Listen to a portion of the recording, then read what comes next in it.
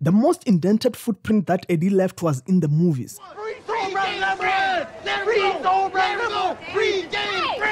Why James Brown? Why aren't you concerned about Nelson Mandela? Hey, we take care of our people. You let the Italians worry about Nelson Mandela. After the iconic 48 Hours, he starred in another banger, Trading Places. Thereafter, he was the sole leading role in the unforgettable Beverly Hills Cop, which became the highest grossing film in 1984 and the highest R-rated film of all time till 2003. He released The Golden Child, which did fairly well, and yet another banger, Beverly Hills Cop 2 in 1987. It's quite strange when you learn that Eddie Murphy wrote, directed and starred in a movie with his comedy heroes Richard Pryor and Red Fox, yet he is just 62 years old.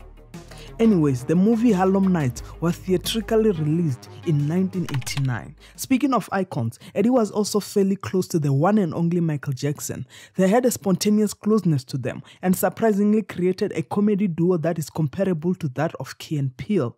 Eddie even starred in a Michael Jackson video, the classic Remember the Time. Eddie Murphy solidified his name in history with his grand performance on Shrek as Donkey. Shrek, a classic banger, hangs as one of the highest grossing animated films. The franchise is also commendable, with Shrek 2 being more of a banger than the first one. Moreover, plenty of sources claim that Eddie stole the show and became the center of attention.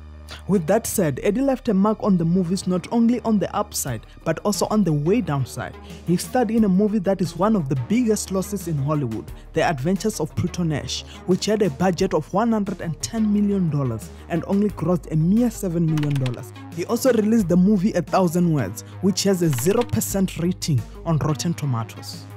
In an interview, he jokingly said his new goal is to make a movie that just doesn't suck.